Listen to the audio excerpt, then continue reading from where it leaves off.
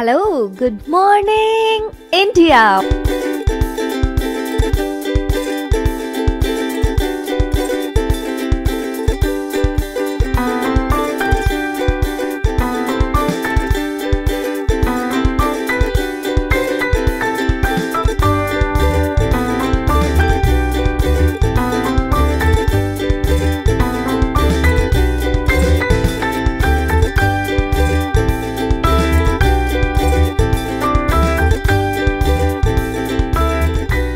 Monday to Friday, back-to-back classes, live from studio. आज ही subscribe करें wifi study channel को। SSC, bank और railway में जॉब पाना गर्व की बात है, पर उसका पहला स्टेप है एग्जाम को क्लियर करना। और अगर आपको कोई गाइड करे, शॉर्टकट और ट्रिक्स बताए और मोटिवेट करे तो आपकी सफलता निश्चित है। हमारे कोर्सेज से न सिर्फ आपका सिलेबस कंप्लीट होगा बल्कि speed, accuracy and time management भी इम्प्रूव होगी। और हम ये सुनिश्चित करेंगे कि आप अपनी एग्जाम की प्रिपरेशन को लेकर कॉन्फिडेंट रहें और ज्यादा से ज्यादा मार्क्स लाकर अपनी मंजिल हासिल करें।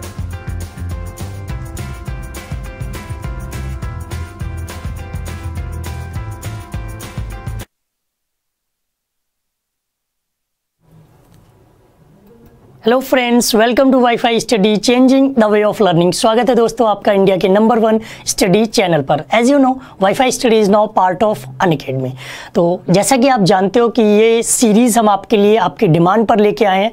कल हमने एक सेशन कराया था जिसमें आप आई एम फाइन की जगह पर और कौन कौन से फ्रेजेस यूज कर सकते हो। कुछ स्टूडेंट ने कमेंट बॉक्स में ये कहने की कोशिश की कि आई एम फाइन बोलना गलत है क्या? नो, आई एम फाइन बोलना बिल्कुल गलत नहीं है, आप उसे भी बोल सकते हो, लेकिन अपडेटेड नॉलेज अगर आप रखेंगे तो ज़्यादा अच्छा रहेगा। आप अपने आप में इंप्रूवमेंट कर सकते हो। आई एम फाइन की जगह पर और भी वर्ड्स बोल सकते हो जो हमने कल के सेशन में दिए थे। अगर आपने वो सेशन नहीं देखा है तो एक बार जरूर देखिएगा। इस सेशन में आज हम आपको बताने वाले हैं कि जब भी आप किसी को थैंक यू बोलते हैं या आपको कोई थैंक यू बोलता है या थैंक्स बोलता है, थैंक्स अ लॉट बोलता है, thanks a ton, thanks a million, इतने सारे वर्ड्स हम लोग थैंक्स के लिए यूज करते हैं।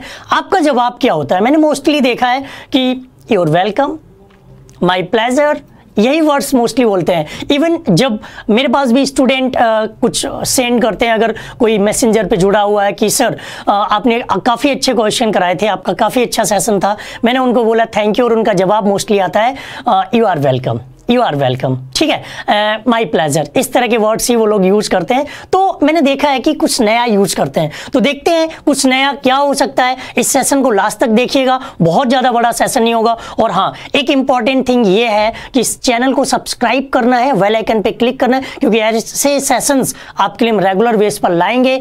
और कम से कम 5 लोगों को शेयर जरूर करना है, क्योंकि इंग्लिश स्पीकिंग में सबसे इंपॉर्टेंट है इन्वायरमेंट में आपको इंग्लिश बोलने वाले मिलने चाहिए। जब तक आप शेयर नहीं करोगे तो बाकी लोग आपको कैसे मिलेंगे? जब आप शेयर करोगे तभी तो मिलेंगे ना। तो शेयर जरूर करिएगा। सबसे पहला सेंटेंस जो आप यूज कर सकते हो वो आपकी स्क्रीन पर आप कह सकते हो, अगर थैंक यू के जवाब में you should have done the same. अगर आपसे किसी ने बोला थैंक यू तो आप कह सकते हो you should have done the same, means आप भी मेरे लिए ऐसा कर सकते हो, कभी जरूरत पड़े आप भी मेरी मदद कर दीजिएगा, बात बराबर हो जाएगी। ठीक है, तो नेक्स्ट सेंटेंस पर चलते हैं। नेक्स्ट सेंटेंस थोड़ा सा ऑड तो नहीं कहेंगे, बहुत ही इजी है, हर कोई इसको बोल सकता है। I am happy to help. अगर किसी ऐसे पर्सन की आपने हेल्प की हो जिसकी आप वाकई हेल्प करना चाहते हो और आपको मौका भी दे दिया उसने हेल्प करने का, तो आप बोल सकते हो I am happy to help, मैं आपकी मदद करके खुश हूं, बहुत खुश हूं। ये वर्ड उन लोगों के लिए अच्छा होता है जिनको चांस चाहिए होता है किसी की मदद करने का और वो चांस मिल जाता है। नेक्स्ट वर्ड, नेक्स्ट फ्रेज आपके सामने, लगभग ये दोनों सेकंड और थर्ड लगभग सेम है। Happy to be of service, मतलब कोई काम कर रहा हो और उसके काम में आप मदद करा दें और उसने आपको बोला थैंक यू, तब आप कह सकते हो कि हाँ मैंने इस सेवा में आपका साथ दिया या ये काम किया तो मैं इसमें भी आपके लिए बहुत खुशी जाहिर करता हूं या मैं बहुत खुश हूं। तो सेकंड और थर्ड में थोड़ा सा डिफरेंस है कि किसी काम में हाथ बटाएं तब आपको थैंक यू मिले, उसके बदले में आप इसको बोल सकते हो। नेक्स्ट फ्रेज, नेक्स्ट फ्रेज आपका है बहुत ही आसान है। आप लोग माई प्लेजर बोलते हो, आप विद प्लेजर बोल सकते हो। किसी ने आपको थैंक यू बोला तो आप कह सकते हो विद प्लेजर, मैंने बहुत ही खुशी के साथ आपकी हेल्प की है, बहुत ही खुशी के साथ आपका काम किया है, मुझे कोई प्रॉब्लम नहीं है, मुझे खुशी हुई आपका ये काम करने में, तो आप बोल सकते हो विद प्लेजर। ठीक है, नेक्स्ट वर्ड। नेक्स्ट आपके सामने थोड़ा सा रोमांटिक। कल भी एक लाइन हमने ऐसी बोली थी, जिंदगी में कुछ लोग आपकी लाइफ में ऐसे जरूर होंगे जिनके लिए आप कुछ भी करने को तैयार रहते हैं। वो चांद तारे तोड़ने टाइप का, यही ऐसा ही हो जाएगा। तो एनीथिंग फॉर यू, मतलब तुम्हारे लिए तो मैं कुछ भी कर सकता हूं। थोड़ा सा रोमांटिक, दिमाग में छू जाने वाला, दिल को पसंद आने वाला, दिल को छू जाने वाला।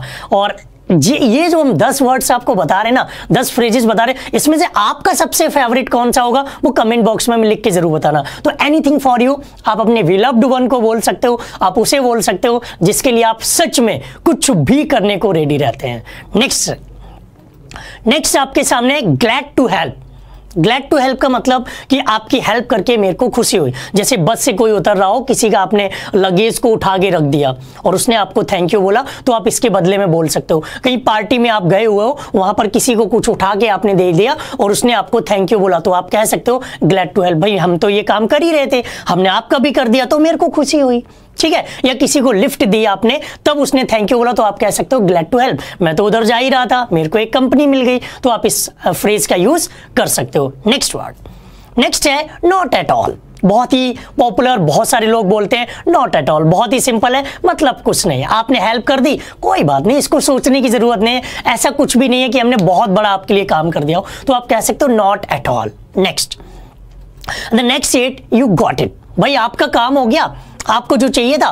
कुछ लोग रूड टाइप के होते हैं ना, रूड एकदम होते हैं, उन्होंने बोला थैंक यू। ठीक है यार, काम हो गया बस, ठीक है, थैंक यू की क्या जरूरत है। कुछ लोग ऐसे रूड आपको मिलेंगे, तो आप कह सकते हो यू गॉट इट, तुम्हारा काम हो गया बस, ठीक है।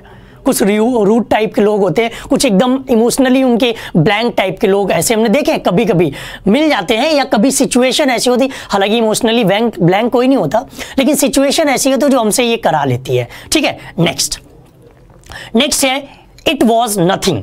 आप किसी के लिए बहुत बड़ा काम करना चाहते हो, लेकिन उसने आपको थोड़ा सा चांस दिया, तो आप कह सकते हो इट वॉज नथिंग। जैसे हमसे स्टूडेंट कहते हैं सर ये क्लास लाओ, ये क्लास लाओ, और हम क्लास आपके लिए ले आए, फिर आप बोलें थैंक यू, तो हम कहेंगे भाई इट वॉज नथिंग, अभी तो बहुत सारी चीजें जा रही हैं, अभी तो बहुत कुछ करना है, मेरा काम ही है ये पढ़ाना, हम आपको सिखाएंगे, आपको पढ़ाते रहेंगे, तो इट वॉज नथिंग ऐसी सिचुएशन में आप बोल सकते हो। नेक्स्ट है नॉट अ प्रॉब्लम।